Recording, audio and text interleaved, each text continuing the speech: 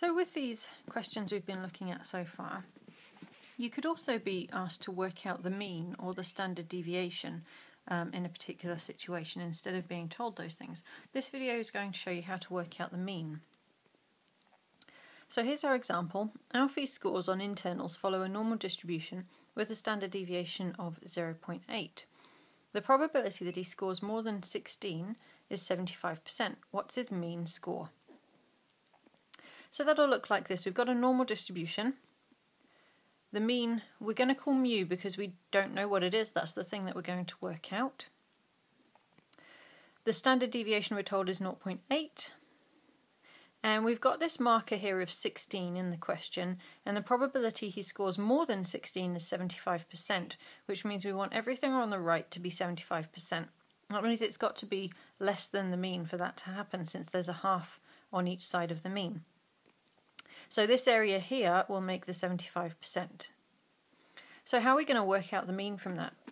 We could use the inverse normal, but the problem there with our graphics calculator, if we're putting inverse normal in, we need the details of the mean to be able to work it out.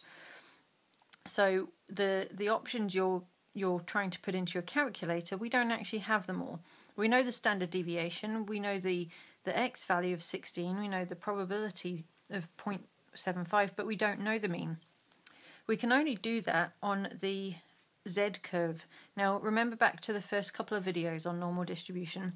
Z was the standardized normal that looks like this, where you've got that normal distribution with a mean of 0 and a standard deviation of 1. Now if we work out the inverse normal on this situation with those two values, we then can put in the standard deviation and the mean because we know them both.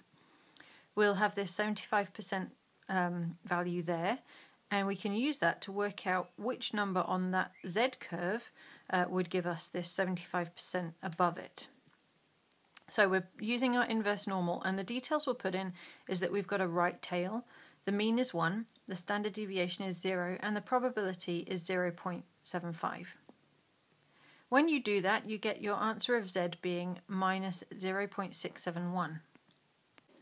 You can of course also use the tables to read off that value by looking for which z value would give you that chance of 0.75 on the left hand side of the mean.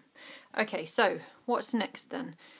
Take a look at your tables and it will tell you that z is equal to x minus mu over sigma.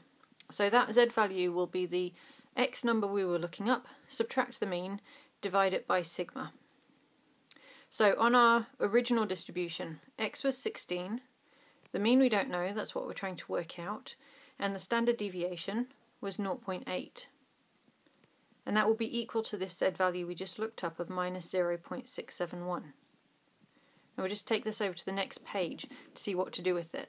So we're rearranging, we'll multiply over by 0.8. That becomes minus 0.5368. Then from there we will subtract the 16 from both sides and we get it equal to minus mu.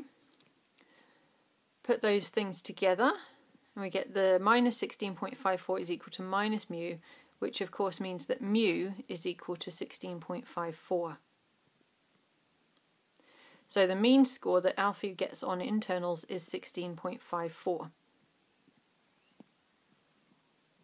Okay, example number 2. The time in minutes that Jordan is put onto the field for each of his rugby games is normally distributed with a standard deviation of 12. In 10% of his games he spends more than 75 minutes on the field. What's the mean time Jordan is on the field during his rugby games? So draw yourself a picture. We're trying to work out the mean mu. Now this 10% is that he will spend more than 75 minutes on the field, so that's the top 10% of all the time spent during his games. That will be above 75. Then we've got a standard deviation is 12.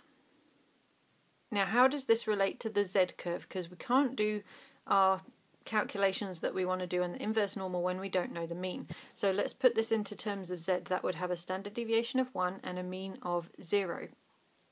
So then what number would have to go here on the z-curve so that we have 10% lying above it? So do your inverse normal on the calculator, putting in a mean of 0, a standard deviation of 1, and a probability of 0.1, and you get the z value 1.281. Now that means x minus mu over sigma equals 1.281.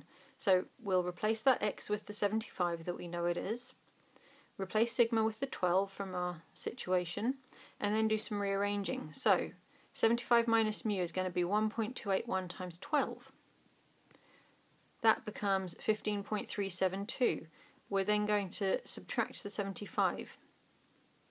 So minus mu becomes minus 59.692, and then of course that means that mu is 59.692. Now don't forget to put it into context and put your units. So that'll be 59.692 minutes. That's the average time that Jordan is actually put on the field to play during each of his rugby games.